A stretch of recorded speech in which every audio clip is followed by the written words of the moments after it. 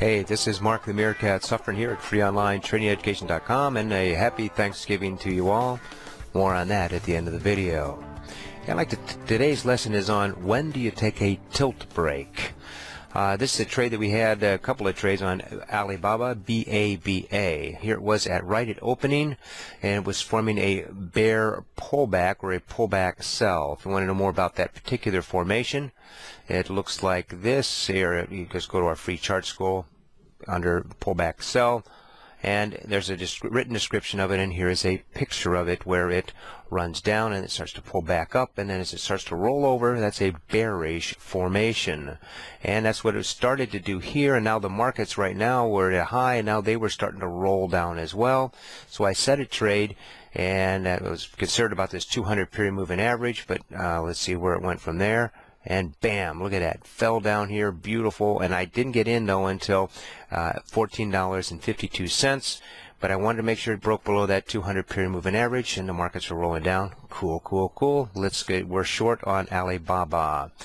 Now let's see what happened next. I'm going to set my stop just above that 200 period moving average. Could be major line of resistance there going up, so I'm protecting my stop from there. And let's see where we go from now. It's a little basing a little bit, and boom, popped right back up there. Look at that, just pierced all that, and then started to form another bear pullback. So stop me out at $14.82 for minus 0.3% in what, 4 minutes or 5 minutes. But I was nimble, and I went ahead and I saw another bear pullback setting up here. Again, the markets are falling, supporting, looking for shorts, and I went ahead and I set an order, and then stopped me in right. I'm now short at 114.47 cents. I'm short Alibaba, and now I'm going to set my stop right up here above this 20 moving average and the 200 period moving average, two shields against my stop. And what happens? It fell down there. Cool. Bringing my stop down now just above this bear. Now these are together. Double shield against it. Put it up here just above the 200 period moving average.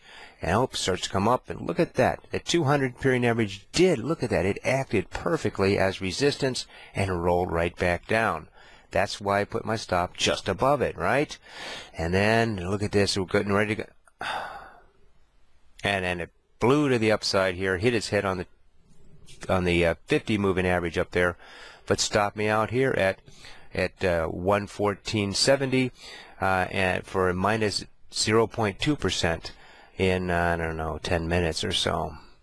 At this point, I was getting extremely frustrated because on Alibaba I had 2 trades in a row, expense trades that immediately turned on me, and I had 3 of them on PBA.